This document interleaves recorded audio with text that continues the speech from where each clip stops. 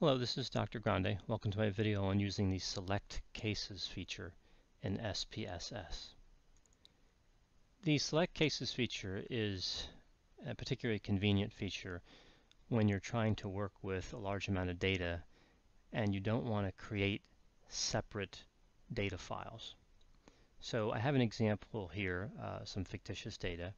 I have an ID number, a group.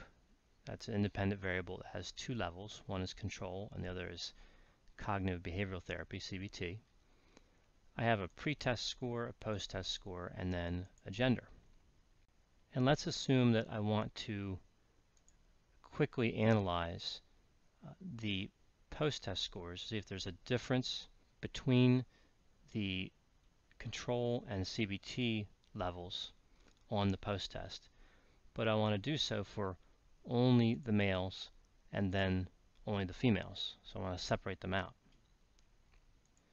Now, of course, in this situation, you could use Excel and split this into two separate files and then import it into SPSS. Or for that matter, you could split it right in SPSS and save the data out. But the Select Cases feature is a much faster and more reliable way to accomplish the same goal. So looking up at the data selection at the top here, you can see Select Cases, second to last. So let's say first we want to look at just the males, right? So let's just go back for a second and look at the actual values behind these variables, and that's displayed by selecting this A1 button up here. So you can see for males I have a 0, and for females a 1.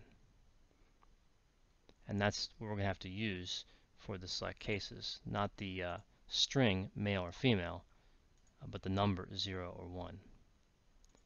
So going back to select cases, I'm going to select if condition satisfied and then click if. And in this case I want the gender to equal 0 if I'm just looking at the difference on the post-test scores for the males. Click continue, then OK.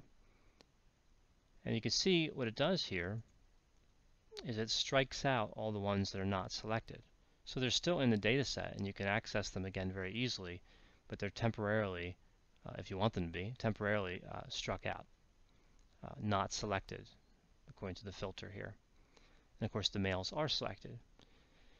So let's say I want to run an ANOVA to determine if there's a difference between the two levels of the dependent variable on the post-test. Of course I could also use a t-test here, but I'll just use an ANOVA. So it'll be a general linear model univariate, and you see I already have it populated, so let me return it back to default. The dependent variable here of course would be post-test, and the fixed factor would be group. And I click OK, and you can see that there were 29 males in the control group and 34 in the treatment group, in the CBT group, and that there is a statistically significant difference on the post-test between the control and CBT groups for the males. So going back, and now I want to look at just the females, so I'll go to Data, Select Cases.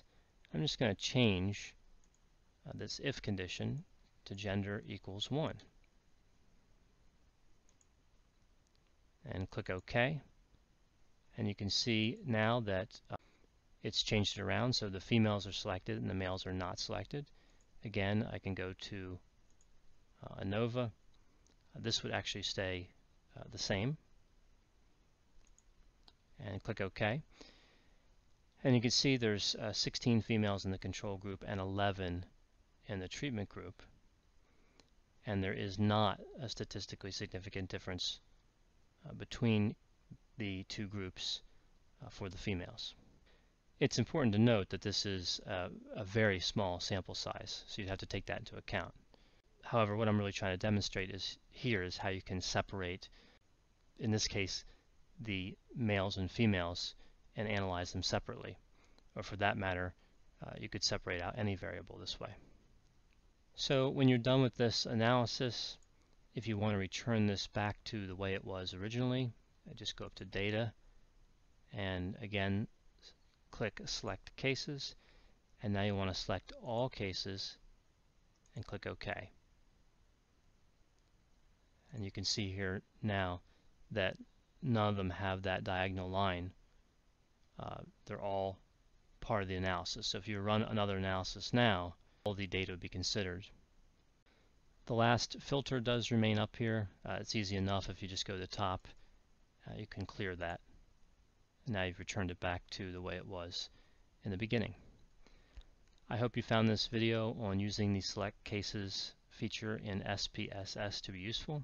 As always, if you have any questions or concerns, feel free to contact me and I'll be happy to assist you.